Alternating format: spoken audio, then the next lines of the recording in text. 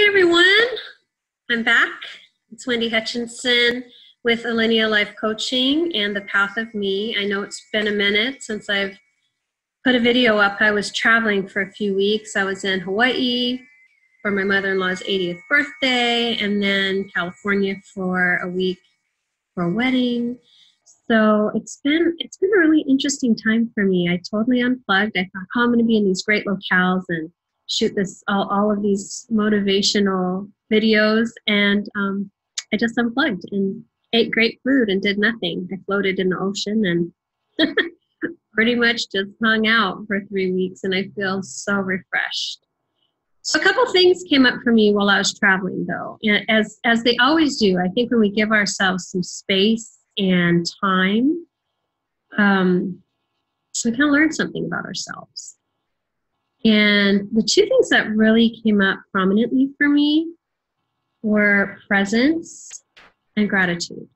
Now, gratitude is something I practice every single day in my life. I'm just in a mindset of gratitude. And there was a Harvard study, and I don't know what it was called, but they did a study of people who practiced gratitude for 21 days consistently, and found that it shifted their mindset and their mood. And so it's something I want to encourage all of you to do, is to incorporate a daily gratitude practice into your life. It's really helped me in a lot of ways. Obviously, it's put me in a mindset of just thankfulness, of having an open heart, of just being so grateful for everything I have in my life. And what's interesting is gratitude has not only served me when I've been on these amazing vacations like I was just on, but also it has really been powerful as a tool for me when I have been suffering a lot in my life. I think we all go through, or we can all relate to being in dark spaces in our lives, because no one's life that I know of is 100% amazing without, dips and turns and ups and downs. And what I found was in my deepest suffering, my deepest moments of suffering, when I could get myself into a space of gratitude and suffering could not coexist for me in the same moment. So it was a really useful tool that I've always used when I'm in a deep place or dark place to heal my soul. So a couple of reflections that I have from my vacation, I was in Hawaii for 2 weeks in California, was I was able to really be present in my life. And presence is so hard when we're in our everyday life, because we get caught up with bills and kids and errands and the house and walking the dog and feeding everybody and working. And it's really a practice. It's really takes discipline to be present in our everyday life. But what I found when I was in Hawaii and for the rest of my vacation was I was completely present. I was completely present to every moment, to every person and individual that I connected to and saw and visited with and shared a meal with or a moment with, even if it was the cashier at the grocery store. My heart was open, and it was so beautiful to have all of these incredible interactions with old friends, new friends, strangers. And it was like, when I was in that space of receptivity and an open heart and that present to every moment and just open to whatever the universe had to gift me, it was like magic. It was like magic was happening for me every day, every moment. I couldn't believe it. Like, I don't even know how this happened, okay? I'm just sharing my experience. But it was like every moment felt like the universe was gifting me something so beautiful. So I'll just mention a couple of things that kind of surprised me, and in a beautiful way. One was the first day I got to this rental house that my husband and I rented in Manoa Valley in Hawaii. Across the street, Petty Corner, was this park. And there was a huge, gorgeous, gorgeous ancient tree. And it reminded me of the tree of life. And something just kept drawing my attention to this tree. I go out to the porch and it was like just drawing me to this tree. So the first morning, I got up super early because, I'm in Texas and there's a 5-hour difference between Texas and Hawaii in the summer. My son and I, he was like, "What do you want to do today, Mom?" I go, "I want to go and swing on that swing set at that park under that magnificent tree." And he's like, "That's exactly what I thought," which is funny because he's 26, and what 26-year-old wants to go swing on the swing with his mom? So we walked over there, and it was a gorgeous day, and we were on these swings side by side under this magnificent tree that was probably over 300 years old. I'm guessing, I don't know, I got the number 356. That's what popped into my head, and his too, so I'm going to go with that. That was probably 356 years old. And we were just in the moment, in this bliss, and I thought, God, this is day one. How can it get any better than this? And as we got off the swings to walk across back to our rental, I look in the sky, and there's this magnificent double rainbow. I mean, insane double rainbow, which was just so gorgeous, and I kept thinking to myself every day, how can it possibly get better than this? And it would. I connected with a friend who lives in Sri Lanka, who I haven't seen in so long. Her husband works for Chevron over there. And we find out that she won a trip to Hawaii, and she's literally 10 minutes away at this hotel from me.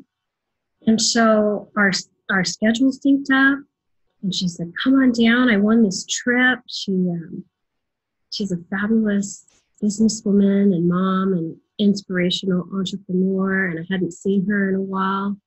So I got to go down to her incredible hotel. I think it was the Waikiki Surf Hotel or something, and sit in front of this insane infinity pool that was just, literally dropping off into the ocean with view of Diamond Head. It was like the perfect day. And we got to spend 3 hours just catching up and talking about life and our journeys and just having such a beautiful, deep connection.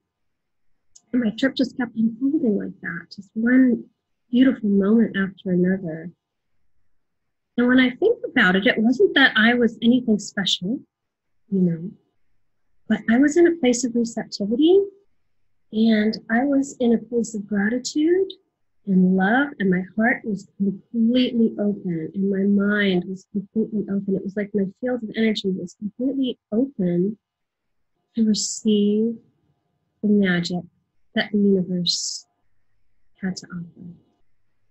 I'm going to share one more thing. There were so many details that I won't bore you with, because who wants to hear about someone else's fabulous vacation? Especially if you're in a tough time right now. You're like, I have, problems I need to deal with right now. I don't need to hear about your Hawaiian vacation, but I want to tell you about one other magical thing.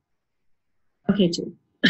Anyways, a friend of mine, I stayed on the North Shore with a good friend of ours, and she said, "Hey, let's go do yoga." They have this great morning yoga at Waimea Bay Rec Center. Waimea Bay is this incredible bay on the North Shore, and I thought, how awesome would that be? It's in this outdoor pavilion. And so we went, and it was totally open. So it was just surrounded by tropical plants, tropical forest. And I'm laying on my mat thinking, how can it get any better than this? And there's a peacock in a tree right behind me that was so magnificent. And then when I came out of yoga after a beautiful morning practice, there was another tree that was probably 400 years old. I'm into trees. I don't know if you're into trees, but I'm super into trees. I don't know why. I just feel like they're ancient and wise, and their energy of them is so beautiful. I love to connect to trees. So I saw the most incredible monkey pod tree. I swear it was like over 400 years old and just gigantic. In Wendy Park. It's right by the entrance, so if you go, check it out. So that was magic. And then we were at Waimea Bay. It's my last story, I promise. We're at Waimea Bay, gorgeous day, floating in the water. It's insane. It's beautiful. It's not crowded, which is incredible for summer. My son's swimming. My friends are swimming. I'm not a good swimmer. I'm like a floater. I'm like a buoy, kind of bob.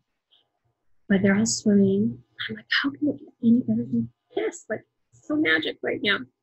And then this huge pod of spinner dolphins and their babies came into the bay and just were like jumping and spinning. And my son and my husband's best friend swam out with his granddaughter, and they got to swim with these dolphins. And it was insane, like just watching them jumping for like an hour and a half.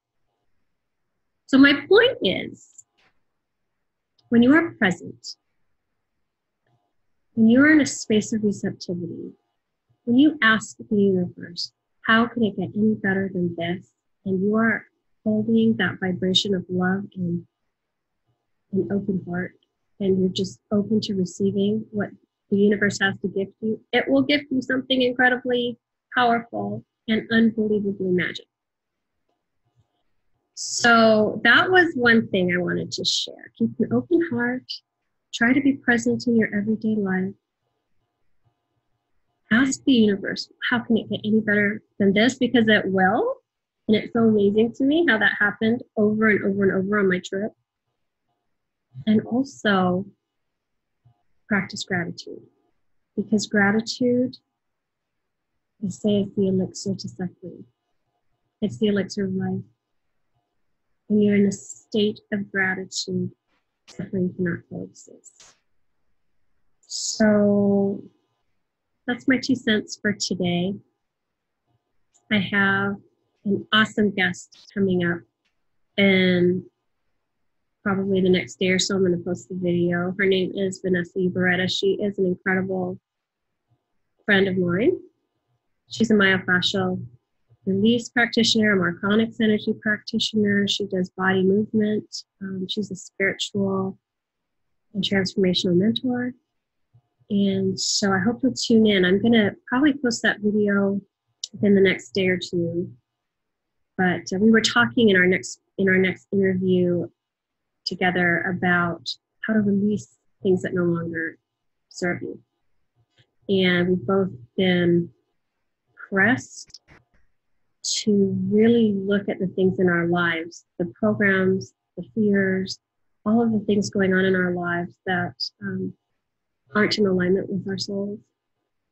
And so we're going to talk a little bit about how we've moved through that and found balance in our lives and let go of things that have no longer served us. So I hope you'll tune in. I hope you'll subscribe, like, and share to my channel. I appreciate all of you who take a moment to watch my videos. Thank you so much for being here. And I guess that's about it. I hope you guys have a great day wherever you are in the world. I love you all. I'll talk to you later.